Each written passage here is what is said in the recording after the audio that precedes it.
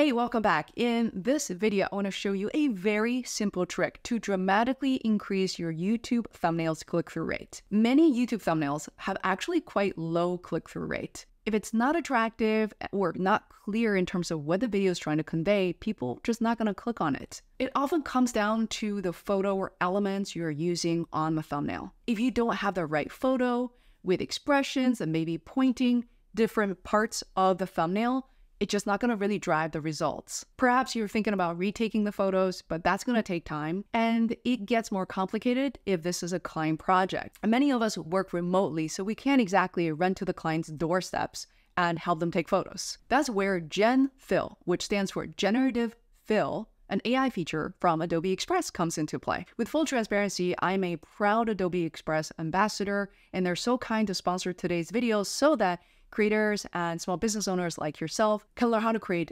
better, more engaging, and highly converted content without breaking the bank. One of my favorite YouTube strategy channel called Film Booth actually showed us this trick from a while back, and I've been practicing for years, and it really works. If you have a static imagery, maybe you're smiling, your client's smiling in the thumbnail. If you're working with a static imagery, sometimes just somebody standing there or just their upper body with their hands on their sides and smiling into the camera, it's not going to be very effective. Instead, as simple as a hand with an index finger pointing at the key element oftentimes is the text or something you built into the thumbnail. Just that simple thing can dramatically increase your click-through rate because it drives attention. Instead of focusing on your face, smiling, which is nice, now they're paying attention to the key message being conveyed on the thumbnail. Adobe Express to the rescue with Generative Fill, which is an AI feature. You can easily paint an area and insert that hand with the pointing finger directly to your key message.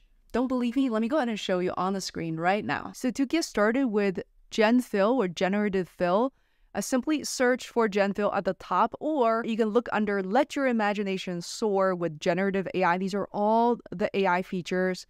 I'm gonna click on the second one, Generative Fill, and from here I can upload an image and just get started. So to find my image again, I'm gonna click on My Stuff. So instead of using this image, I wanna use my own image. All right, I'm gonna add my image right here. And what will happen now if I go ahead and click on this image and right here, Gen Fill, but first I need to draw something. So I want him to point something over here, for instance. It doesn't have to be perfect. Not bad. This is a guy's hand and you have different variations. And now you can actually add your text. Let me just go ahead and add something. So you see what I mean? You can actually add this, and you need this, you need to know this. That's it. So pointing inside a YouTube thumbnail can drive incredible results, something that's so simple. Yet sometimes when we work with clients, this is just not the type of photos that they're used to. Really helpful to add a hand.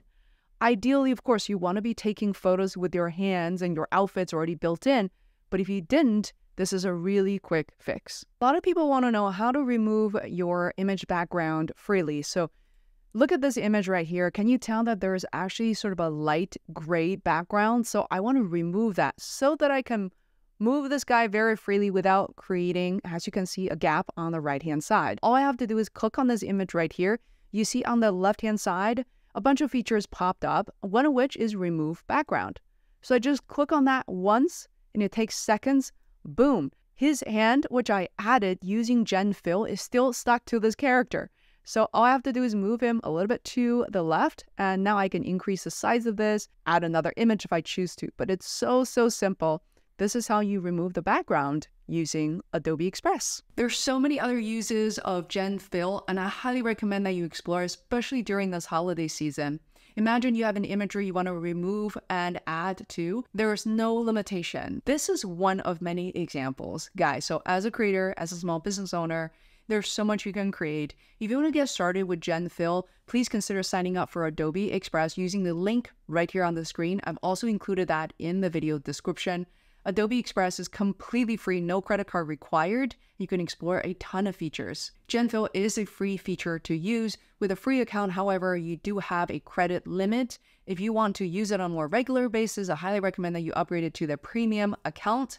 Remember, if you are already a Creative Cloud user, even a single app user, or you may have access to the premium account as well, please have fun with GenFill. I would love to see what you end up creating. Tell me in the comments below. I would love to explore. If you like this video about GenFill, I really welcome you to check out the next one related to best practices, related to YouTube thumbnails. I'm also going to walk you through more detailed YouTube templates already pre-built from within Adobe Express, adopting a lot of the design best practices so that you don't have to keep track of them.